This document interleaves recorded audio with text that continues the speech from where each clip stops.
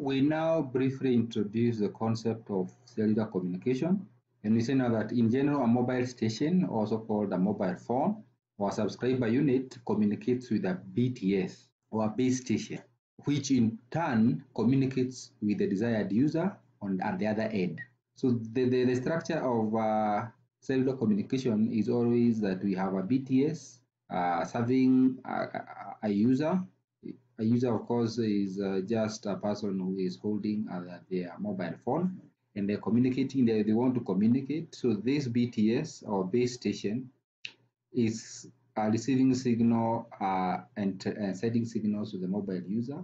One is called uplink, the one that goes to the BTS, and the other one is called downlink, the one that comes from the BTS to the user.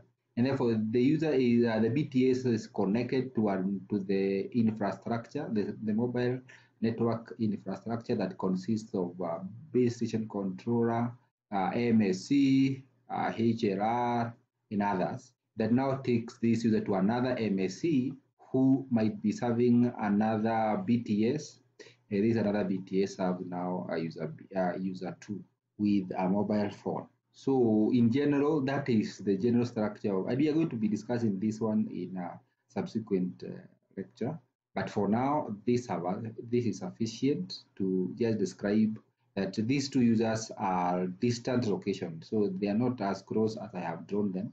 I was just trying to save on space. But in few words, this is the general structure that a user communicates with, tries to communicate with user A, communicates with user B.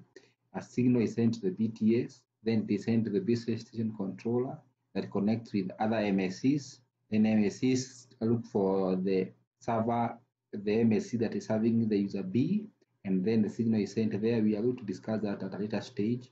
And then the signal is received by the BTS and finally connected to the mobile station. So that is the general architecture. So we are saying that the mobile station consists of a transceiver, control circuitry, duplexer, and an antenna, while the BS consists of a transceiver and channel multiplexer, along with antennas that are mounted on the tower. The tower is the one we are referring to, the BTS. So the BS are also linked to a power source. Of course, the BS that is serving each region or each cell must have a power source for the transmission of the radio signals for communication and are connected to a fixed. Now, what I call fixed is from this side where we are talking about BTS connecting to the other BSCs and MSCs until the other BTS receives the signal. That is what we are referring to as the fixed backbone network. It might be connecting via fiber. Sometimes call it a microwave links, and there are very many ways in which these subsections of the mobile cell network can be connected. So here in this diagram, we have a general overview of what I have already illustrated, that we have a mobile station that is being served by this tower, and there are signals that are going uplink and downlink. Of course, this is the down and this is the up. So once the signal is received by the BTS communicates with MSC, and the MSC connects with the PSTN, with the internet. This is what called the LAN line, and sometimes might be connected to the internet that supports VoIP. So we might have a voice over IP supported by the internet, but for the general structure, the user is communicating with another cellular user. Then we're talking that the signal is received by the BTS, sent to the MSC, and then sent to another MSC that supports some or BSC that supports other BTSs. The BTS that is supporting user B, in this case, this is our user A, is identified until now the connection is established and the users are able now to communicate with one another. Here I'm just referring to this video that is very good because the next section describes how we have moved from 0G when we never had any.